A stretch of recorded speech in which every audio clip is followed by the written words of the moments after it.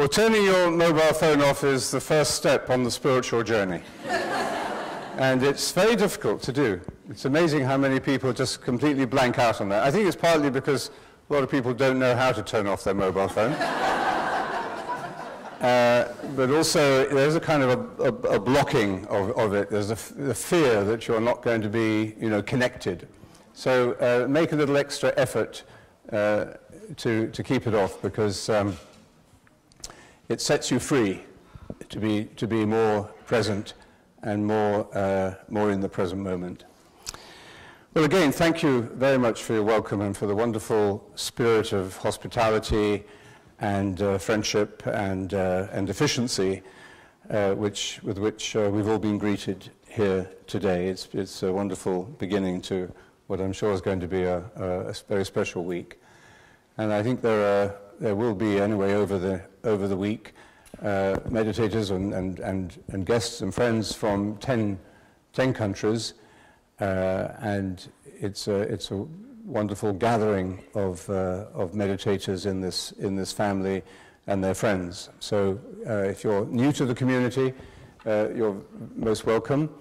We did say, actually, didn't we, at lunchtime, that you had a little introduction to meditation earlier this afternoon, and I'll do a brief one before we meditate this evening. But maybe tomorrow afternoon sometime there could be also an optional question and answer session. If anyone is new to meditation and you have some questions, you can come along, or if you've started to meditate and you've stopped and starting again. Anyway, if you would like to have a little refresher in the essential teaching, then we'll arrange that sometime tomorrow afternoon. We'll announce that, I'm sure, tomorrow. Well, let's just take a few moments of quiet to gather ourselves.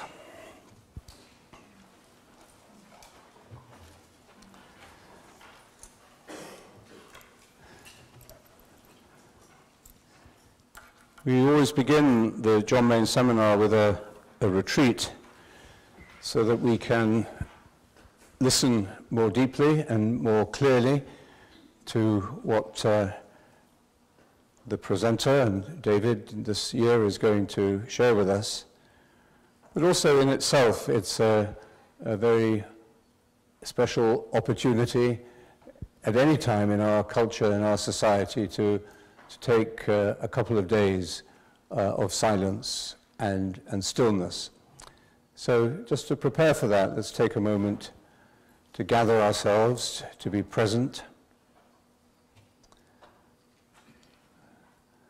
And what I do with, often when meditating with children, is if they're a little bit distracted or hyper, just to ask them to listen to the sound of the gong until they can no longer hear it, and then they put up their hand when they can't hear it anymore. You don't have to do that, but it's really just a little exercise in training the attention. So I'll do that a couple of times as we prepare this evening. First of all, we have to learn to be present to ourselves, to our deeper selves.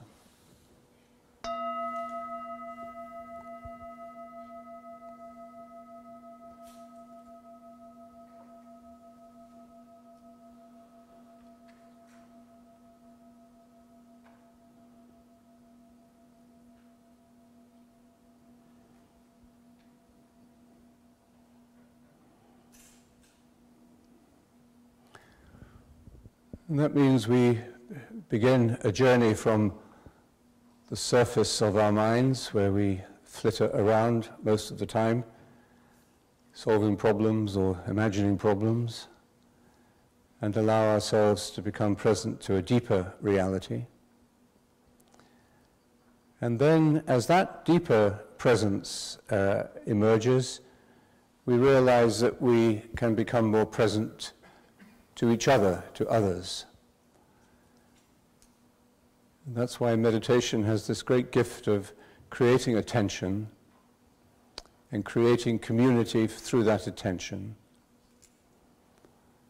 And the gift of enabling us to relate to each other more directly at that deeper level of trust and friendship.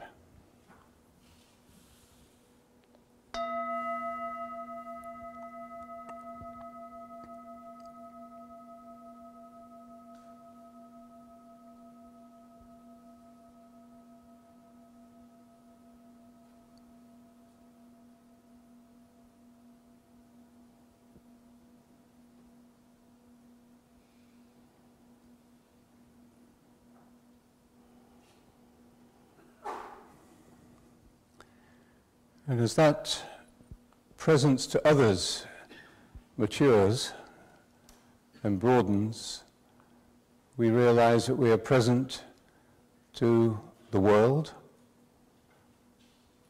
to the planet,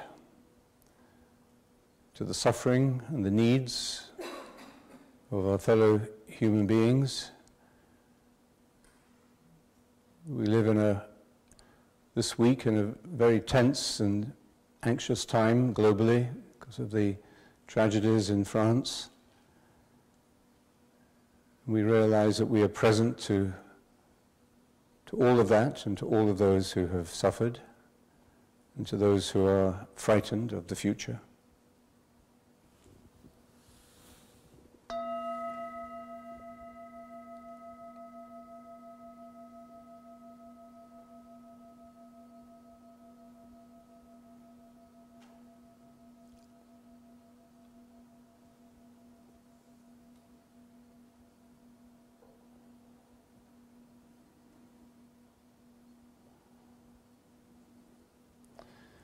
And as that quality of presence deepens and expands, we realize that we are present to presence, to the presence of the one who is present, to the one who is, and to the one who is with us, and to the one who is for us. To Christ and to the one who sent him.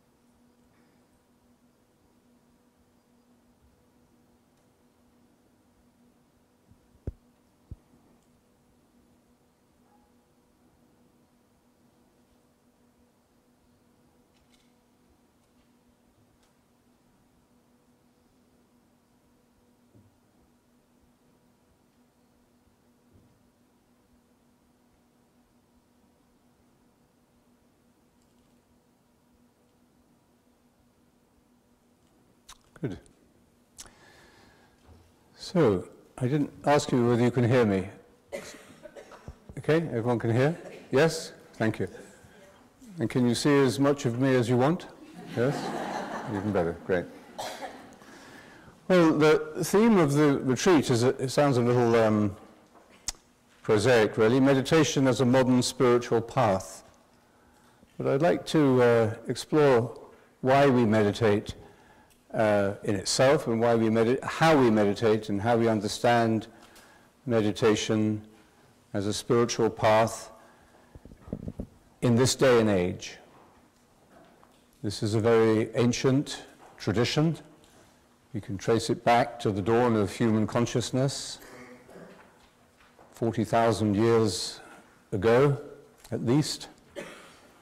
And we find meditation at the heart of all the great religious traditions, which began to take their present shape in that period we call the Axial Age, about 500 years before Christ, the era of the Hebrew prophets and the Buddha and Confucius and the Upanishads. And meditation is rolled over. The meditation is passed on. It's a tradition. The word tradition means a handing on, like a relay race. And we have received this great universal human wisdom from way back. And we ourselves are part of that chain of events which is passing it on to the next generation. And we're very conscious of that in our community because of the work we do with teaching meditation to children. But we do that, although there's something timeless about meditation, it's also very much enculturated, and I'm sure David is going to open up that meaning of the present historical context in which we live a spiritual path. So that's what I'd like to reflect on during the retreat, but the real purpose of the retreat is to give us a chance to enter into a stronger and a deeper silence and to become more fully present. Now, the first thing to make that possible is you have to want to do it, which I think is why you've come on the retreat before the seminar. You have to want to do it. And then, secondly, we each need to make a little effort to make that happen and to respect the other people who want it as well. So to help them. If we see ourselves as helping each other to come into this silence and into this presence, then it will be a successful retreat, even if you forget everything that I've said in my talks. The quality of silence, the quality of presence, the friendship that grows out of that during these few days of retreat, and the times of meditation themselves will do their work, and we will be enriched and changed by that. But even though there's this timeless element to meditation, we're also always meditating as human beings within the frame of our own lives. We don't know, we pretty well know where we began. We fill out our date of birth often enough on forms. We don't know what the final date at the other end is going to be. Makes life interesting. But we live our journey of meditation within that frame of our own personal lives. But of course, we also live it as historical beings, members of a particular culture in a particular era. I came across an interesting discovery recently, the International Commission on Stratigraphy. But you don't even know what stratigraphy is, do you? You're so ignorant. Well, stratigraphy, as I discovered, is that branch of geology that studies the strata, you know, the layers of rocks that make up the record of our planet. And this International Commission on Stratigraphy decides what to name the period that we're living in. And it calls our era the Anthropocene era, which means the era which has been dominated by the human. We are having an intense influence on our environment and on our planet. And because of this major impact of human life on Earth, we are no longer living in what they used to call the Holocene period, that sort of this integrated period where all the different systems of the planet work together. Now that sort of holistic period has given way to this one where the human dominates and influences the systems the delicate balance of the planet. Through our population explosion, through our fossil fuels, through the demands made on water supply, on the destruction of habitats, the loss of species, and the debris of civilization, the waste, the atomic fallout, and the indestructible mountains of plastic that we create. So that's one way of understanding this era, this period of history that differentiates us from other times. It's one of the things we mean by modern. But as we explore that and the significance of that fact, no denying that we are in this new era where the human is dominating the planet and influencing it, threatening it, we discover that there is an even deeper significance or characteristic of this era, which is the importance of human self-understanding. It has never been more important than that human beings understand themselves in order to be able to shape the future. There's a Chinese saying, which might sound pretty obvious at first, which is that if you are going in a certain direction and you don't do something to change it, then you will get to where you are going. Very profound, isn't it? So, unless we make a decision, unless we decide to change direction, we will end up pretty much in the direction which we're heading. So it's our self-understanding that is going to change that. Self-knowledge is the most important thing we have to produce today. The desert teachers of the Christian tradition, the early monks, the men and women of the Egyptian desert especially, who gave us our way of meditation back in the 4th, 5th centuries. The desert monks used to say self-knowledge is more important to gain and develop than the ability to work miracles. Self-knowledge is more important than miracles. And we live in an age of miracles. You know, it's, you think of what happened in the last 60 years, from, you know, the first manned flight to landing on the moon, 60 years. Pretty incredible. So we live in an age of immense change and miraculous technology. But more important than the miracles, one iPhone has more computing power than the spaceship that took the men to the moon. So this age of miracles is amazing and wonderful to celebrate, and it has done some very good things as well. But more important than that is our own self-knowledge.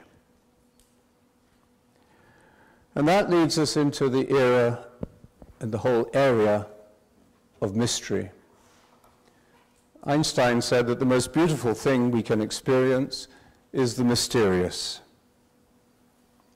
Imagination, he says, is more important than knowledge. And Muhammad said, "He who knows himself knows God," which is also the basis of Christian mystical theology. Self-knowledge is the foundation of our knowledge of God. And I think it's important to understand that, to bring that to mind as we reflect on the intensely painful and frightening events and tragedies in France in the last few days, and the massive trauma that has created globally. We need that self-knowledge to be able to keep it in perspective without in any way diminishing its importance. On the 24th of August, 1572, the Catholics went on a rampage in Paris, St. Bartholomew's Day, and killed at least 3,000 Protestants. And the next few days, this sort of Congo-like or Rwanda-like massacre spread throughout France, and many more thousands of Protestants were massacred. So one of the things that we come to see as we grow in self-knowledge are the patterns of our experience. We notice this, I think, as we meditate. We begin to grow in psychological self-knowledge, self-awareness. We begin to be aware of the patterns of our own mind, some of the obsessive, repetitive patterns that we get compulsive about, our anxieties, our obsessions, our addictions, our fears, our fantasies, the things we chew over and over again, like the replay of old TV shows. But we can also see these patterns, and we need to see these patterns in our culture, in our world, in our society, the pattern of violence, the pattern of how we respond to violence with more violence, and how this pattern leads nowhere. Just as when we become compulsive or addictive or obsessive about our own problems, our own anxieties, we get nowhere. We don't grow, we don't develop, and we know we're not getting anywhere. We feel our lives are being dragged down into some pit, into some sludge.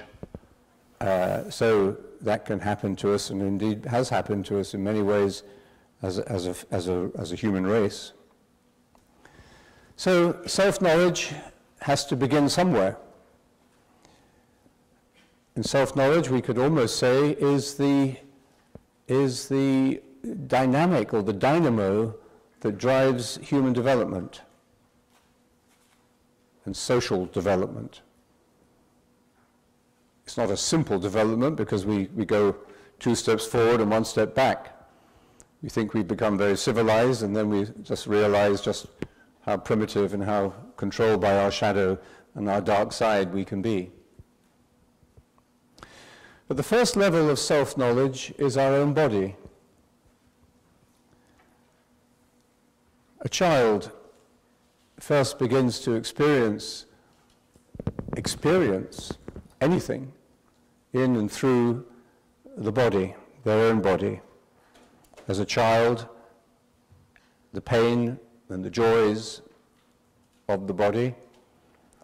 In adolescence, the confusion and the wonder of the body developing.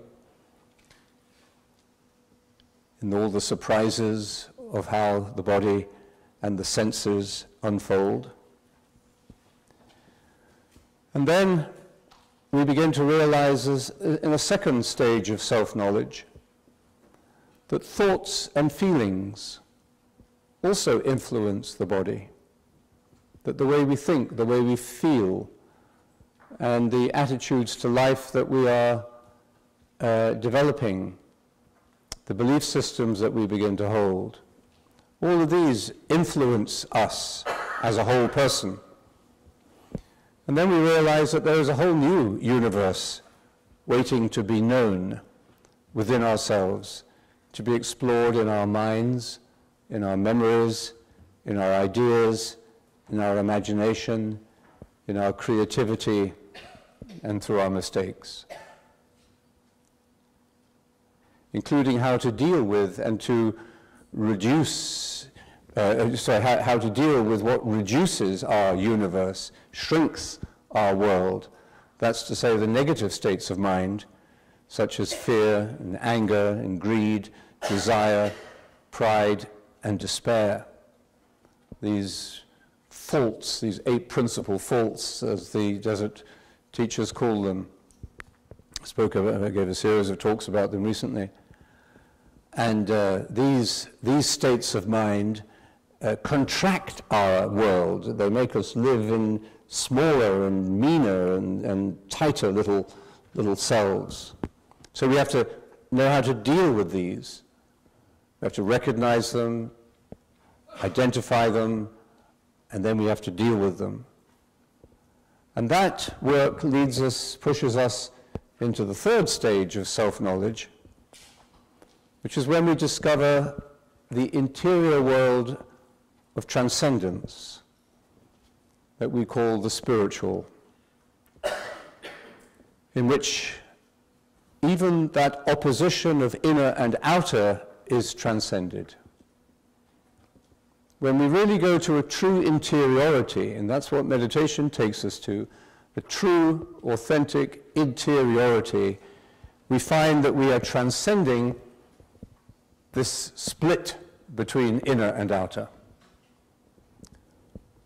So true interiority, which we discover through meditation, for example, is, we discover it through any experience of love or beauty and goodness as well.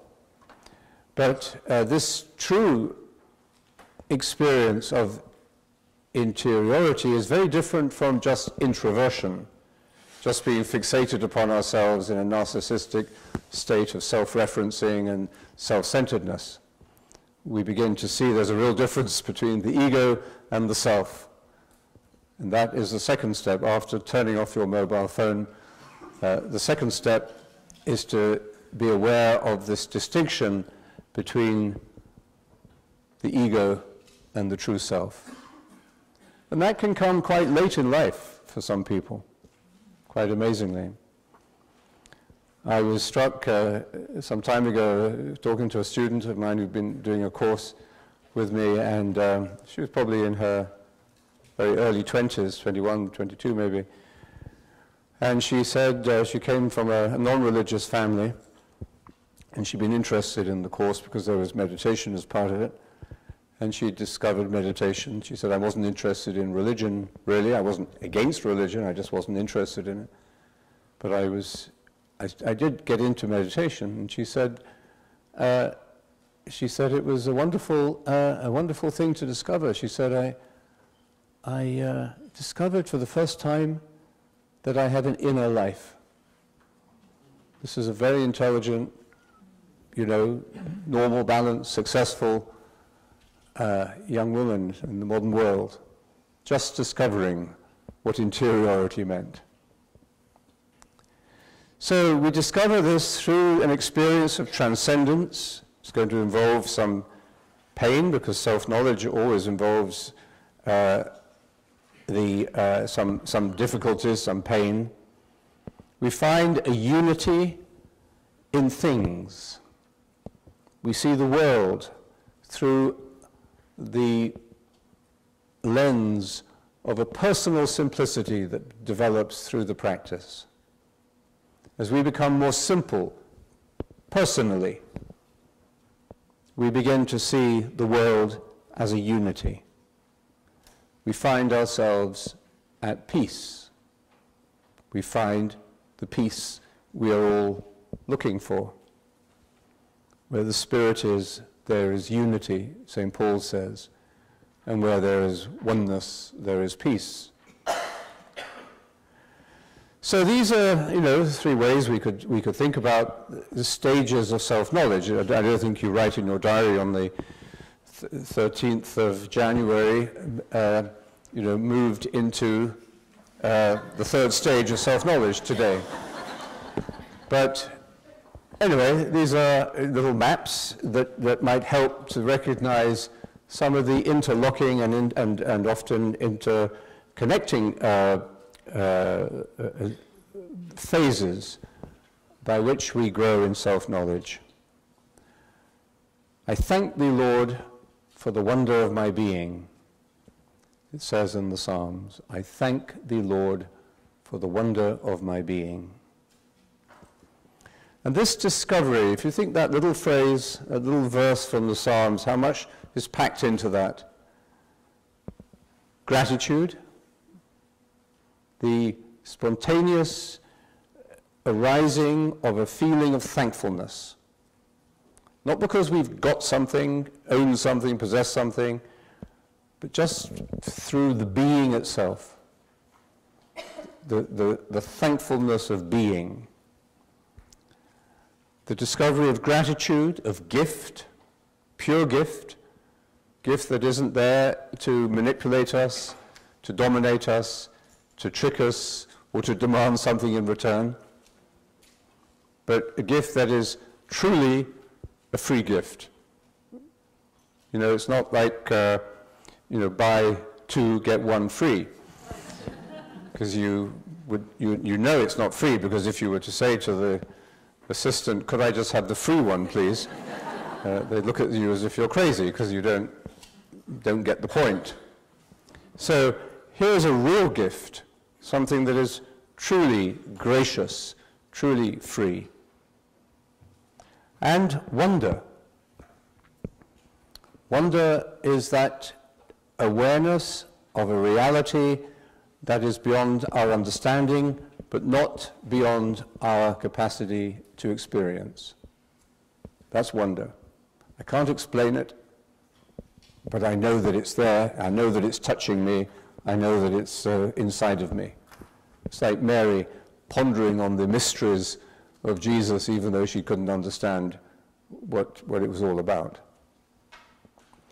And being itself, I thank the Lord for the wonder of my being, not just my existence in the world, in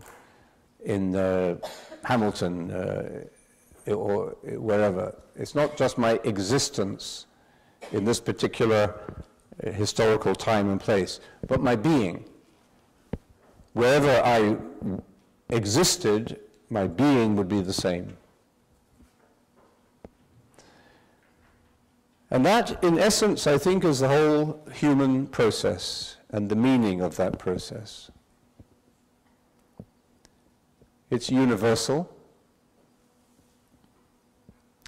which means, and it's universally necessary, it's universally meaningful and important. So if we die without experiencing it, if we were to die without experiencing the wonder of our being, we would feel that we've missed something. I'm not saying you don't get a second chance. I think, God is the God of second chances.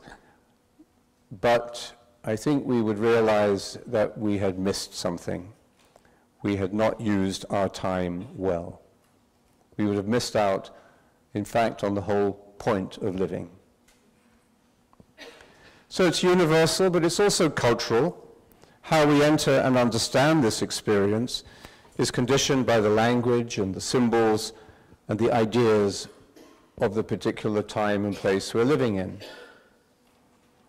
We only have to see from what is happening in France recently and in many other parts of the world, how different cultural symbols, different ways of understanding the world can clash with each other and create terrible failure of understanding, terrible misperception, and terrible violence. But it is also personal, this experience. And the experience itself is only real not when we talk about it, but when we actually find it in a unique manifestation, which is ourself. Who am I? What Jesus calls the true self. What does it profit anyone if they gain the whole world, but don't ever really get to know their true being? So it's utterly personal and unique. There are as many unions with God as there are human beings. And each has always been, and always will be, every human being who's ever lived, will be and is a unique manifestation of and a unique relationship to God, the source, the ground of being. But at the same time, with all this incredible diversity, there is only one union. And this is made explicit in our understanding of the mystery of Jesus. Why did God become human? That's the great question that Christian faith offers the world. It's a question. I mean, there is an answer to it, many answers to it, many volumes, many libraries, but it's the question that is the most important. Why did God become human? And we repeat that question in the Christian tradition in different words, in different language, in different ways, in different eras. And we have to find the way to re-present that question, to hear it, and to repeat it in our own Anthropocene era.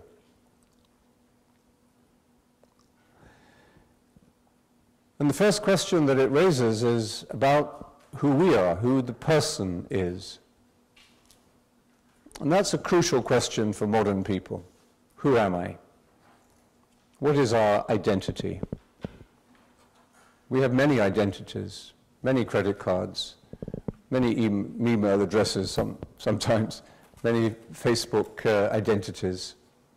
It's easy to construct identities. At the same time, as we've constructed all these private identities, we have lost privacy, we've lost intimacy, we've lost those qualities that really make identity real. But each person exists not by excluding other people. That's one of the tragedies of our era, is the tragedy of exclusion, condemnation, and violence against people who are different from us. But no one exists by excluding other people. We exist, we become real, we thank God for the wonder of our being by doing the opposite. Not by excluding, but by resisting the temptation to possess ourselves, to hide ourselves within our multiple identities, within our false selves, within the constructed images of ourself that our culture often forces upon us, especially the young.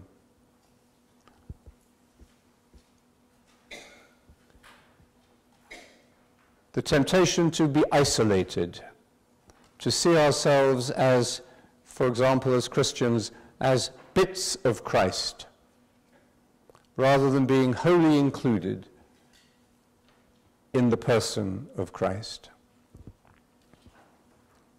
In him there is neither Jew nor Greek, neither male nor female even, neither slave nor free. All of these socially constructed and even gender constructed realities are transcended in the person of Jesus.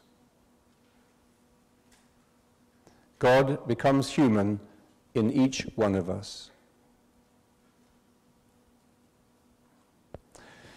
So that's something to send you to sleep tonight. But a time of retreat like this is an opportunity to turn ourselves briefly wholly towards this mystery of ourselves and the mystery of God, and to begin to taste again the way those two mysteries interact and illuminate each other. the mystery of ourselves, the wonder of our being, and the mystery of God, who is known through God's own unknowability. And it's in this process of entering into that experience, of turning towards it wholeheartedly with our attention, it's in that experience that the mystery of Christ will grow stronger and clearer in each of us and for all of us. And turning towards this is what a retreat is about. It demands seriousness of purpose. The word serious shouldn't be taken too seriously, but John Maine used to say, seriousness leads to joy, solemnity leads to frivolity. So when you start to get pompous and solemn and fundamentalist and exclusive and literalist and oppressive and authoritarian and all of those things, then the joy goes out of it. And what happens is you just end up with something very superficial and often, in extreme cases, very nasty. But seriousness leads to joy. And seriousness is expressed in our ability and our willingness to pay attention. You know, if you really give your attention to something, you're being serious about what you're paying attention to and to the act of paying attention. It's deep respect for other people, or for the book you're reading, or for the film you're watching, or for the beauty of creation that you're contemplating, or for the music you're listening to. There's a deep respect there, serious respect for the existence of that person or that thing that leads you to pay attention to it because you're giving yourself to it. That's serious. And it produces joy. The work of attention is at the heart of this whole process. It's this work of attention that actually leads us from one level of self-knowledge to the next. And that's why we can start to meditate at a very young age. That's why very young children can meditate. And very old people, or somebody facing their last days on this earth, can learn to meditate. Doesn't matter where you start. Better, I think, the world would be a very different place if we all started at 4 or 5 years old. And that hit me some years ago when I was in Townsville, when they were starting to teach meditation in the schools there. And they were making a film, and I was wearing my habit, my white habit. And I was in this class of maybe 6-year-olds, 5-year-olds. It's probably 6 or 7 or something like that. And the teacher said, now we'll meditate, and they all jumped into action, and they started putting the meditation circle together and the little candle in the middle of the room and the cushions, and they all began to sit around. And there was this little girl who was just staring at me, or my habit, and couldn't take her eyes off me. So I said to her, "Hello, what's your name?" And she didn't reply, she just stared like that. And so after a couple more attempts, I said, you know, what's your name, and what are you doing? And she just looked at me and she said, "Are you an angel?"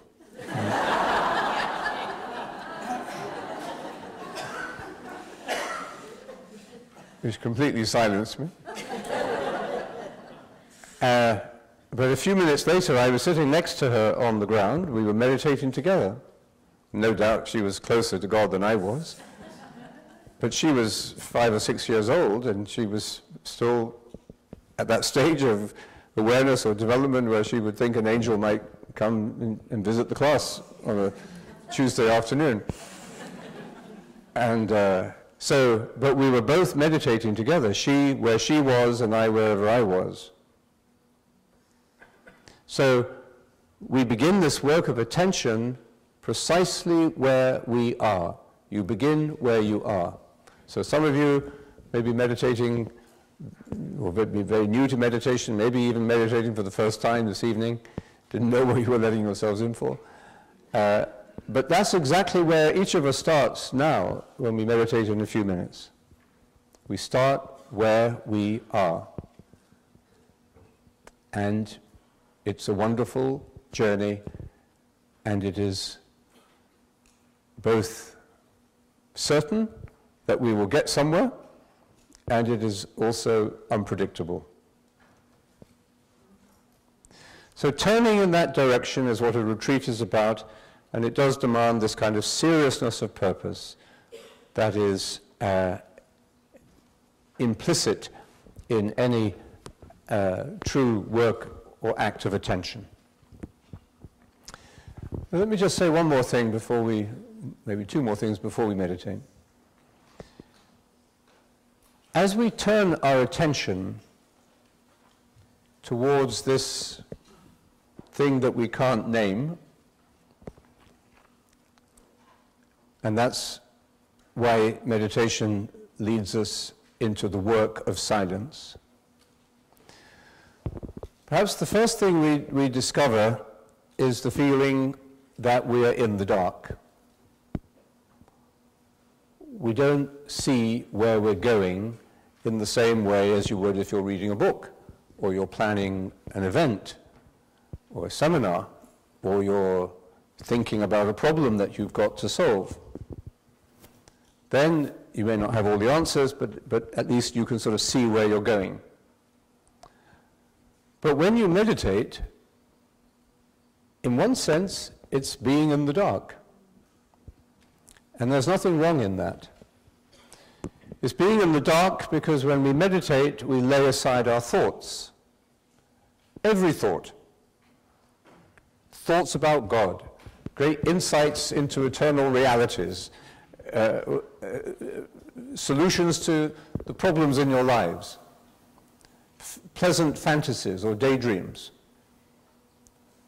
or old and painful anxieties and fears. Whatever it is, you lay aside. You don't fight it, you don't solve it, you don't try to resolve it, you don't try to cover it up, you don't try and sweep it under the carpet, you just let it go. You lay it aside. It's utterly radical. It's a total act. At least that is what we do, we intend to do. We lay aside all of those thoughts as they arise. And that's why it can seem as if you're in the dark, because you say, people will often say when they're learning to meditate, so what should I be feeling? I don't understand this. What should I be thinking about? You know, I think I saw God during my meditation. Was that all right? You know, and then you say, no, forget about God. And they say, well, I can't, you know. So it is baffling. It should be baffling.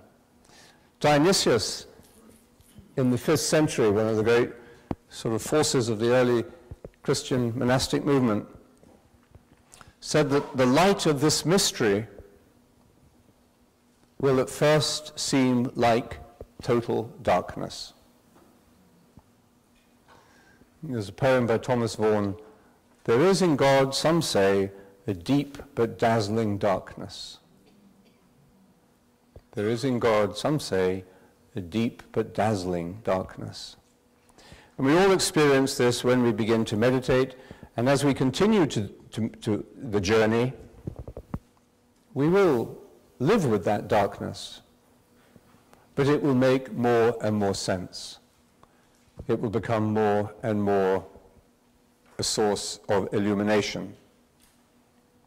At first it will feel absurd, and often it feels as if it was a waste of time because we couldn't lay aside our thoughts at all. We just seem to be buffeted on every side by all our thoughts and distractions.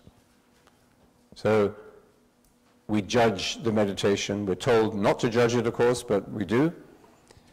But the judgment of your meditation, the evaluation of your meditation, is just another thought.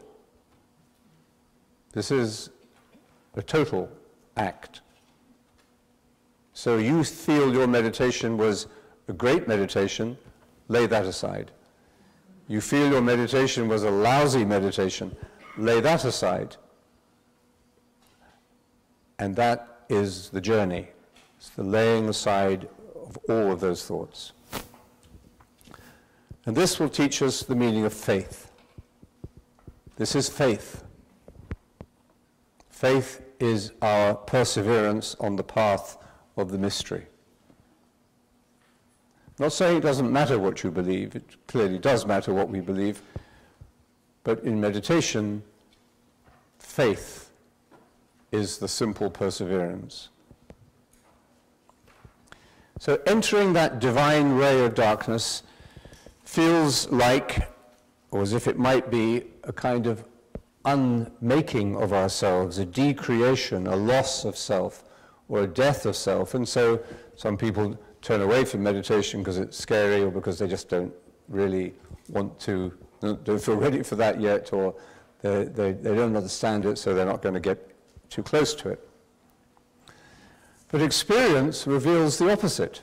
And perhaps you have to, later in life anyway, you have to come to meditation through some anguish or some loss or some deep sense of something missing in your life.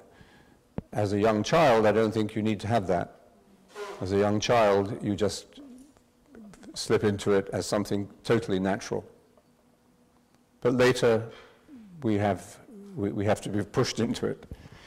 And the experience then reveals the opposite. This is not about destruction of ourself, but we are in fact being recreated, being remade. And we emerge from that remaking with some of our defects and problems healed. We find ourselves becoming more whole. So a time of retreat, such as we begin now, is an opportunity to commit ourselves and to recommit ourselves more wholeheartedly to this whole journey of self-knowledge. Self-knowledge which leads us directly and, in a sense, effortlessly, just naturally, into the knowledge of God. And this is what we mean by going deeper. I would like to give up using the word deep for a year, but you keep on coming back to it. It's one of those metaphors you can't really get away from. It's an interesting metaphor. And when we talk about it or use it, we generally use it positively. A deep meaning, a deep truth, a deep person. It implies, when we use the word deep, something out of the ordinary, precisely because it puts us into closer touch with the ordinary. Illusions and fantasies cannot survive depth. As we descend or go into this depth dimension, don't think about it as spatial. It's not a spatial metaphor. It is a spatial metaphor, but don't take it literally. But as we go into this depth dimension, our illusions and our fantasies cannot survive. It's another reason why people give up meditation, because we think we need our illusions and fantasies. The complexities also unravel as we enter into this depth dimension, because we become more simple. And falsehood and self-deception, as we enter into this depth dimension, have to give way to transparency and truth. So I just want to so one more thing, and one more little suggestion about how you might go into this depth dimension during the retreat. Something that might help you. First is the meditation and the mantra. I'll rerun the way of meditation in a minute. But in between the meditation periods, there are some other little exercises, such as the contemplative walking and the contemplative eating and the contemplative showering and contemplative closing of your doors, and locking of your doors above all, so that people don't become too present to you. So all of these things, actually, there's no activity, no action in the next couple of days that doesn't have the capacity to open you to the full mystery of the universe. If we were to do it totally with presence and with clarity. One other little thing that might help you to maintain and to keep growing in that contemplative state of mind, that attention of being, rather than drifting off and looking for distraction, either on your phone or in a magazine that you see lying around, or in a shop that you might find, or something, rather than looking for distraction or talking with other people and distracting them. One little thing you can do is a little poem called a haiku. How many of you have written haikus before? Oh, lots. Wow. Oh, you're haiku masters here. Well, a haiku is a three-line, classic Japanese form of poetry. It's a three-line poem. If you want to do it in a classical format, the first line should be 5 syllables, the second line is 7 syllables, and the third line is 5 syllables, so 5, 7, 5. Now, I'll be honest with you, most of the things that people write, they can be very lovely, beautiful, but they're not haikus. Not only because they are, you don't have to be exact about that if you don't need to be, but they shouldn't be sermons. They should be more like, pictures you take. Everyone's taking pictures now because of iPhones and things. So we become a generation of snappers. So it should be like that. I'll give you 3 examples by the great 16th century Japanese haiku master Basho. This is the first one. Wrapping dumplings in bamboo leaves with one finger.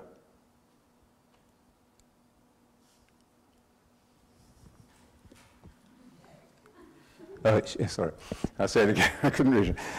Wrapping dumplings in bamboo leaves with one finger, she tidies her hair. Oh, look of puzzlement there. What's it about? Okay? So that's it. It's just not about anything. It's just about a woman who was wrapping dumplings in bamboo leaves and with one finger and tidying her hair with the other. Something you might want to take a picture of. Why do you take pictures? Because something strikes you about it. Something beautiful, something unusual, something special. Or another one. Now I see her face, the old woman abandoned,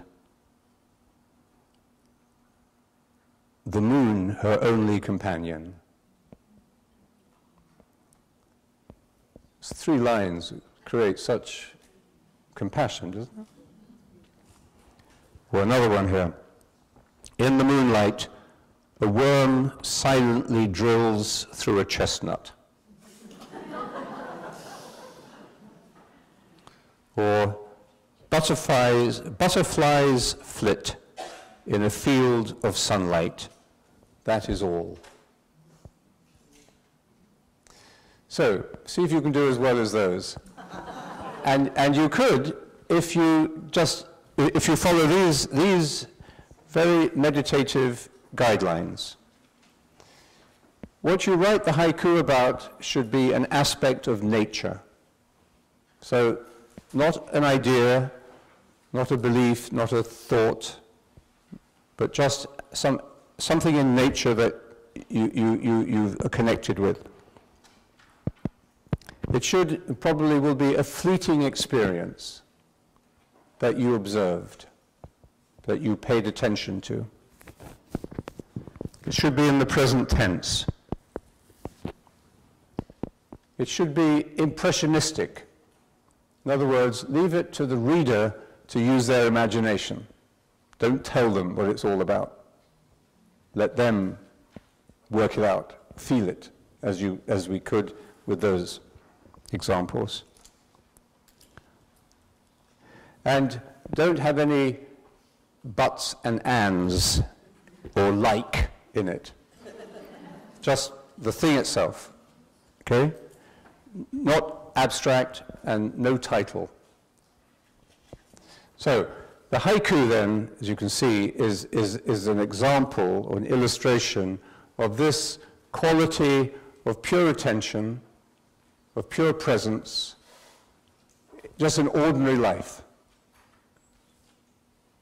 And the extraordinary thing is that the ordinary is so wonderful, so capable of revealing, manifesting the whole picture.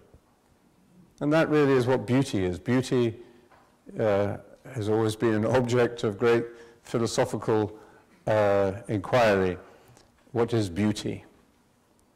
Well, the best example, the best definition of beauty or understanding of beauty is I think perhaps that beauty is when the whole reveals itself in a part, in a small bit, but it contains and it gives itself through, the whole gives itself through a part.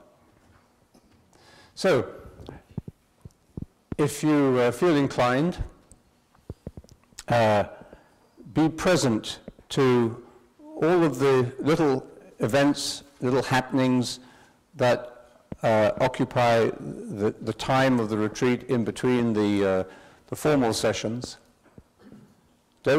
Try not to let your mind start wandering off in fantasy or looking for distraction. Try and be as present as you can. If you've been meditating already for some time, you'll know, of course, that the mantra accompanies you through ordinary activities and ordinary time, ordinary life. So you'll find that probably easier to do. But even then, we all get distracted. So a little exercise like these haikus can just, through a very, very simple capturing of a moment of insight or a moment of a fleeting moment of beauty, it can capture. Don't get obsessive about it. There's somebody sitting up in the back there who once got rather compulsive about haikus during a retreat, and I think must have been producing about 20 perfect haikus a day. Anyway, but enjoy it if you like. And as I say, you don't have to be puritanical about the purity of the format, but try to keep it to 3 lines and keep it as physical or as sensory as possible. That could help you prepare for your next meditation and give that wonderful experience. It should come from a retreat that reality is seamless. You know, we always break up into compartments the way we live, and often these compartments are sealed off against each other. You know, people at work don't reveal themselves or other parts of their lives to the people they work with, and so on and so on. or people come home and they don't speak about what happened at work. So we often hide, in these compartments. So, but the time of retreat is to remember that actually life is a continuous, wonderful manifestation of beauty and of God's gift of being. So let's end with our time of meditation. And just before I do, so we don't have to say it again, during the retreat, try to practice an external silence, and that requires some self-restraint. If you have your Bible with you, read the letter of James, which talks about no one can live a spiritual life unless they can control their tongue, which is the rudder of the boat, he says. So try to exercise that self-restraint, and it does literally mean that we don't speak to each other unless it's absolutely necessary, and if we do it in a way that doesn't interfere with other people's silence. And although that might sound, if this is your first silent retreat, that might sound a little artificial or a little antisocial, try it, just try it. And you'll find that it has the opposite effect. It actually makes you feel more secure and more friendly, more close to the other people around you. So give it a chance. And those of you who have done silent retreats before, many of you, make this the opportunity to go even more into that depth dimension.